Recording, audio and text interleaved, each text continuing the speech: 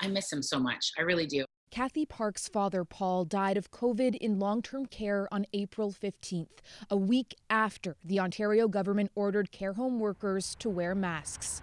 By the time the province acted, 119 long-term care residents had already died, according to CBC data.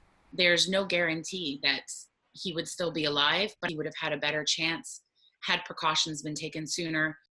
From that slow move on masking to long wait times for test results, Ontario's Auditor General slammed the province's COVID-19 response. In a time of crisis, the systems that people needed weren't in place. The AG found Ontario was slower to act than other provinces, with a decision-making process that was overly cumbersome, not led by public health expertise, and plagued by delays and confusion. The Premier fired back. Don't start pretending you're a doctor or a health professional, because I can tell you, you aren't. But health professionals aren't always leading the response, says the AG, who found Ontario's pandemic command structure is overseen more by bureaucrats than Chief Medical Officer of Health, Dr. David Williams.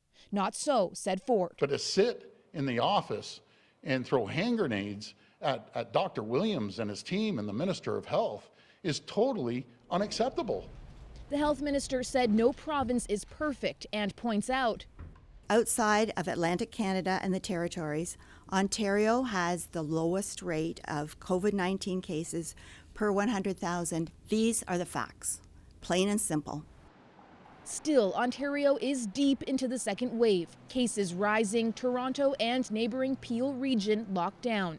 Kathy Parks hoped lessons would be learned from the first wave, but she fears not enough action has been taken. For a lot of family members, we've been so let down for so long, and things haven't been done for so long. It's discouraging. Ellen Morrow, CBC News, Toronto.